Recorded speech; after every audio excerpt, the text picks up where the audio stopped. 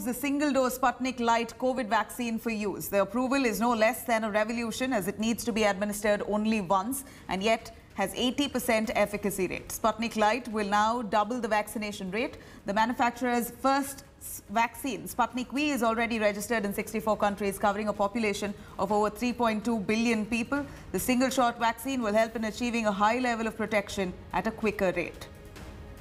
Sneha Murdani joining us, more details on that. Sneha, this could be a game changer in the vaccination program if at all it does come to India. A single shot vaccine with higher efficacy rate will pace up the vaccination drive. But the question is, when will it come to India, and will it at all?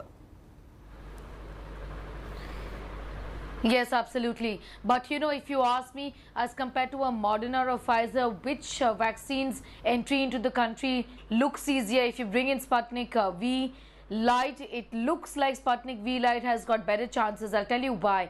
Because this again is a company that India has dealt with. This is the same vaccine, though it's a single dose vaccine. It's on the adenovirus platform. That is the double shot, the one that we are going to start to administer perhaps hopefully by the end of May or so. And this one, of course, like you mentioned, has got efficacy of close to 80%. A single dose is what this makes this vaccine extremely attractive, given the fact that right now less than 2% of the people in the country have got 2 doses of any vaccine, any of the 2 vaccines that are being given.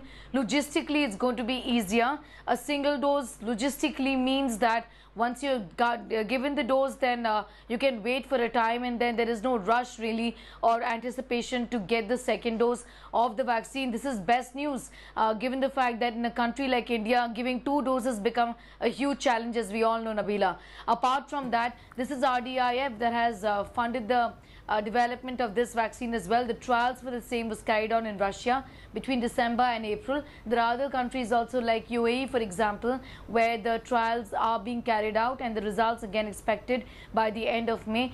In India too, this has to undergo the regulatory process once again, with the developers then approaching the regulators as has been authorized by the government of India. Right. And a decision on it is going to be taken, whether there is going to be emergency use authorization and whether bridging studies is going to be carried out. In all likelihood, it looks like bridging studies obviously will have to be carried out, because there is no difference in position right, as far as vaccines from out